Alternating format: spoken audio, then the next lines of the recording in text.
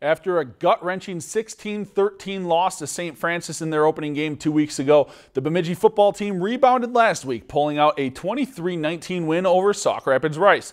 The Jacks return home tonight looking to get over 500, hosting 2-0 St. Cloud Tech.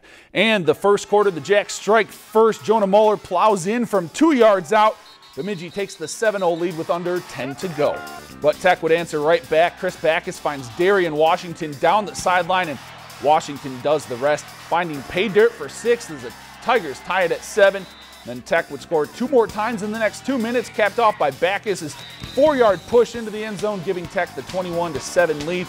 But under a minute to go in the half, Bemidji would answer as Ethan Bush finds a hole from 6 yards out for the touchdown. Jacks would trail 24-14 at half, and they'd fall in this one by a final of 38-24.